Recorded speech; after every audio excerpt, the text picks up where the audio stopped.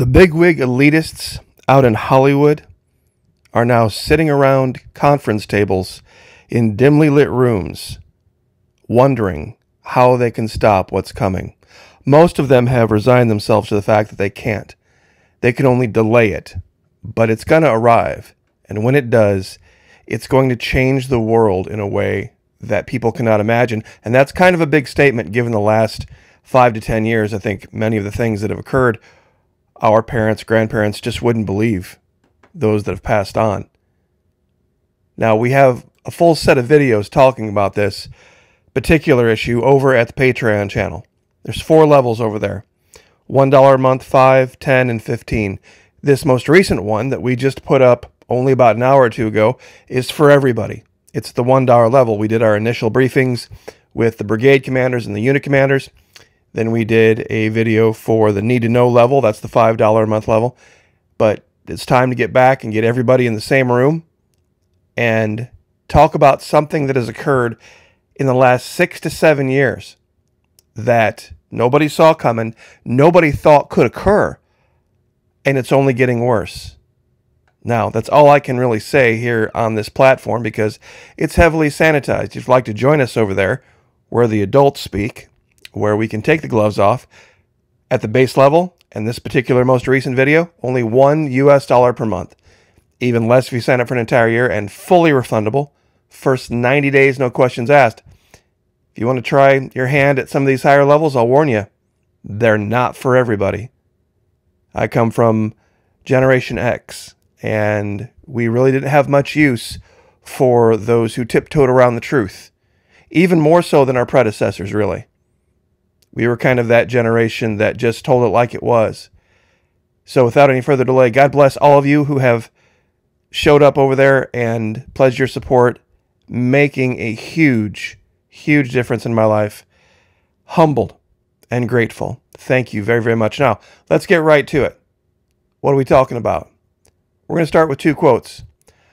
Florence Scovel Shinn, one of the most devout Christians that ever lived, very succinctly said, there is a supply for every demand.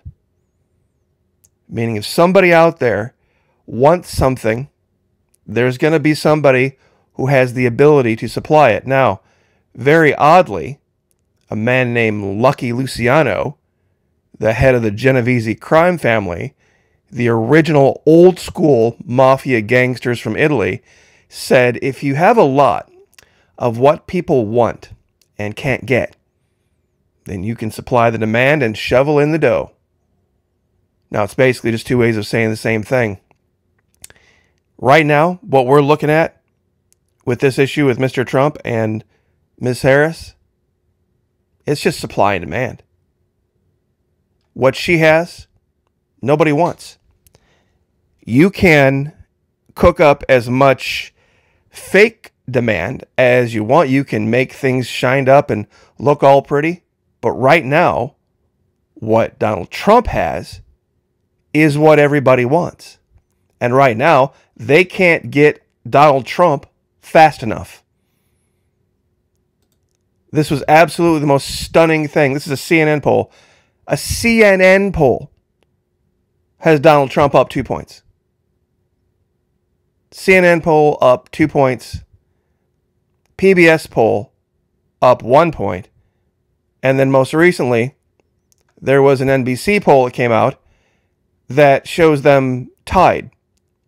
If an NBC poll has these 2 individuals tied, he's going to win by 12 points. He's going to win by 13 points. Nobody wants what she's selling. Now, this is perfect evidence of that. This meeting between the governor of Florida and Joe Biden being cordial and decent and non-political and just focusing on the destruction from the 2 hurricanes is just a perfect example of statesmanship. How many of you have noticed a change in Joe Biden in the last few weeks? He's almost become somewhat tolerable. Many people forget he's old enough to be Governor DeSantis' grandfather. That's the age difference between the two men. But they were able to shake hands and be civil to one another. I think that's something that a lot of Americans want right now. They want civil, they want decent, they want things to be focused on fixing things. DeSantis snubs Kamala's call but earns Biden's praise over hurricane response. He's fully cooperative, and Joe Biden had nothing but nice things to say about the governor of Florida. And when your enemies say nice things about you, as well as your friends, then you know she has to be fuming. She absolutely has to be steamed beyond all recognition. But there is another story that I have wanted to talk about for a long time, and I'm going to ask my audience an honest question. Why don't you see Venezuelan gangs taking over apartment complexes in Florida?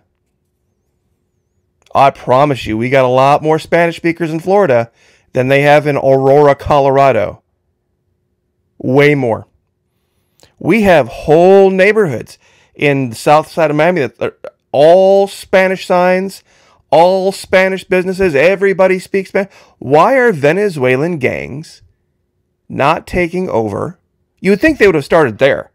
If there was any place in this whole country where these Venezuelan gangs, Trendo Aragua, or what the hell ever, if they were going to start to get a foothold somewhere, it would be in South Florida. Why not? Seriously, why not? Why is it Chicago? Why are the Chicago gangs worried about the Trendo Aragua and Venezuelan gangs? But nobody in Florida gives a rat's ass. See, it's an interesting thing. I'm confused. I'm honestly confused. I thought selling drugs and being in a gang was cool. I mean, look at American TV. Breaking Bad was probably, I don't think it's an overstatement to say, probably the single most popular TV show online for half a decade. Queen of the South, Sons of Anarchy, Narcos. How far down the list you want to go? And besides, we have gangs in this country and nobody does a thing about them. Nobody does a thing about the... Why is it all of a sudden now that it's Venezuelan gangs that it's a problem? You don't think there are gangs that have taken over the south side of Chicago and parts of Philadelphia and other cities of Dallas? And why is it all of a sudden now the Venezuelans are the problem? I thought it was cool. I mean, there's more shows than I can show you images for. Talking about how cool it is to be a gangbanger and commit domestic violence and, sell substances and just basically be a giant dickbag. You see, back in the 80s, during Gen X youth, we also had shows, but we put them in quite a different light. But you see, I forgot. You can't watch those shows. You can't watch those shows because they're just not going to be good for young eyes, because they might see something that, they might ask a question about, and we can't have that, can we? Do you see how it's kind of backwards? That this is the problem, but it would show, watching the old Miami Vice, the drug dealers and the thugs and the criminals and the cartels in the proper light, the right way. And yeah, might be some girls in bikinis. Oh no, end of the world. But I still want to ask the question, why are they not in Florida? Why are they not in Florida? I think a lot of people can answer that question. Why are there no Crips and Bloods taking over anything in Florida? You see, there's this argument about, gun rights and concealed carry and open carry and my rights and what's the right way and all this kind of crap. If you're a gangbanger, and you're going to go out and you're going to try to make a name for yourself, you're probably going to want to wake up tomorrow morning. alive, above ground, in your bed, breathing. We got guys that roll around on big loud motorcycles in Florida. We got Biketoberfest going on in the springtime. We got Bike Week in Daytona, right down the road. I mean, I appreciate, that, they all come and spend their money and everything, but man, it gets a little bit, it's a lot to deal, well, it's more than a little bit, it's a lot to deal with. Because, I mean, they are just absolutely everywhere, take over the roads, and I thought Sons of Anarchy was cool. I mean, wouldn't you want your sons to grow up to be guys in the gang Sons of Anarchy? If that's the problem, I mean, what's the problem with the Queen of the South? Or, I mean, why not just cook meth out of a trailer? I mean, nobody has a problem with this, so I really am flummoxed. Why is this such a big deal? It's just Aurora. And like Martha Raddatz said, yeah, there's only a handful.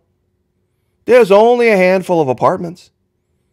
See, what Martha Raddatz was saying, that, everybody was all up in arms when J.D. Vance said, do you listen to yourself? Do you listen to yourself? Clearly, J.D. Vance has never been to a major city in North America to see American gangs that have taken over huge swaths of L.A., of Chicago for sure, Detroit, Philadelphia. Some folks out there help me out with some of these. St. Louis. Massive amounts of gang activity. And if somebody says, well, they're all American citizens, and American citizen gangs are different than Venezuelan gangs. Really? So if somebody, I can't say that here. I'll have to say that at Patreon, but I've never heard anybody who had something bad happen to a loved one say, well, at least that bad thing didn't happen by a person of that national origin. At least that bad thing happened to them by an American citizen. It's unreal. But one way or the other, there is a supply for every demand. And believe me, there's demand. Not for things that people want to admit that there's a demand for, but there's a demand. Lucky Luciano said it. If you've got something people want, if you've got something people want, and they can't get it, then you can supply that demand and shovel in the dough. And right now, what's going on? What Kamala Harris is selling, nobody wants. It's just basic business. Herself being, there's an old saying, and I guess I'll get off here before I bore the daylights out of people, but there's an old saying that goes, when you're in sales, you sell yourself first. Then you sell the product. Whether it's a car, whether it's a couch, whatever it is, if you're in sales and marketing, you sell yourself first. And she hasn't done that. She has not done that, and it's too close to the election now to try and sell herself. She's just not anybody that anyone takes seriously. And I think, honestly, this thing with Governor DeSantis and Joe Biden makes that more evident than anyone else could. She's irrelevant. She's absolutely irrelevant. Nobody's even considering her as having any role in any kind of a serious discussion about anything. Even this guy, he hasn't come out and said it in so many words. But these words, these lack of words, speak volumes. This was a time for focus on what was it, win, what's important now, the acronym WIN, what's important now, win, and nothing else. So, just saying, these last few weeks have been very surreal. It's almost, harkens back to the very old blue dog Democrat conservative Joe Biden from the 1990s. But I digress. Another topic for another day. Anyway, just wanted to share this with you and let everyone know there's a brand new video. Brand spanking new video over Patreon. And it's for everybody. It's for the base level, 1, 5, 10, 15. $15 a month, you get access to everything. $10 a month, you get access to 10, 5, and 1. $5, you get $5 videos, you get the $1 videos. And of course, down at the base level, there's hundreds of videos at the base level, by the way. Hundreds of videos. And we're going to be doing weekly briefings with the brigade commanders and the unit commanders. And the need to know folks are going to kind of have their own little special tack, their own little special direction. So, love to have you over there. Makes a huge, huge difference. And what we talk about in the most recent video actually has a lot to do with the new direction of online and how things are going to work. So, I will leave it there. God bless. Pray for each other. Pray for me. I'll pray for you. Lift each other up. Like, share, subscribe. I'll see you guys next time.